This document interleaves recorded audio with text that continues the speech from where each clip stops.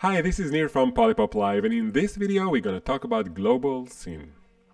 A global scene is a scene that sits above all other scenes, and because of that, Polypoplive will render it on top of our project. When we add a global scene to our project, it doesn't matter which scene is currently active, because whatever is happening in the global scene will be shown above it. Now, this can be a very useful and powerful tool when it comes to alerts and hotkeys and sounds. Because once you play an alert or a sound on your global scene, it will persist in all scenes. So you'll be able to see the alert animation or hear its sound in different scenes, or even keep seeing them if you switch scenes while the alerts are still playing.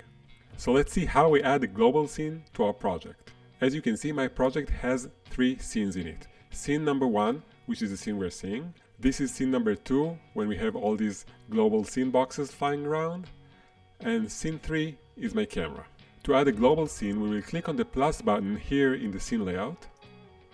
We will choose the transitions category, and we will double click on the global scene. We can see that we now have a global scene layer at the top of our scene layout panel. Because the global scene lives above all the other scenes, this is where Polypoplive will place our scene transitions. So let's quickly add a scene transition by clicking the plus button here in the scene layout. Choose the transition category, and let's double click on the metal door stinger transition. And we can see that the transition layer is inside our global scene. So now when we switch between the scenes, we can see that the stinger video is playing above them to allow a smooth transition. The transition layer is unique to the global scene, but we can add any other 3D or 2D layer to that scene. And the way to do it is by first adding a layer to a regular scene and then drag and drop it to the global scene.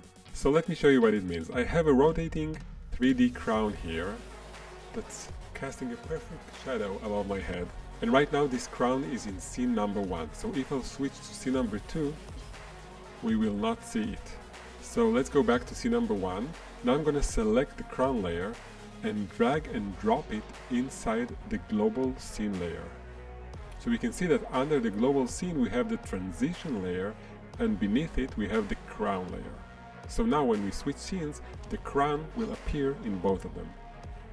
You probably noticed that when the transition video was playing, the crown was hidden.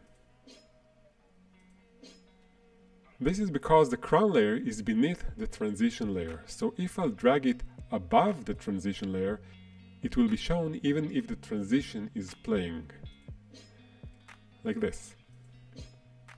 And this is important because if we add an alert or a sound to our global scene, the image or the audio will not cut off. So let's add an alert with sound to see how it works. Again, let's click on the plus button here in the scene layout and add one of the built-in presets alerts. Let's click on the Twitch category and double click on the new follow alert. We now have a new follower alert in our scene that looks like this. So in order to make it work in all scenes, we will select it with our mouse and drag and drop it in the global scene. And that's it. If we go to scene number 2, we can see that the alert is working over there as well. And if we will place it above the transition layer, the alert will be rendered above the transition video, and we'll be able to see it during the transition, like this.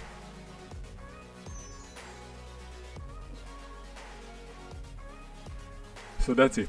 We now know what a global scene is and how it works. A global scene is where the transitions of your project will be located, but it's also a place you can add alerts or sounds to that will persist throughout your whole project. I hope you enjoyed this video, and I'll see you next time.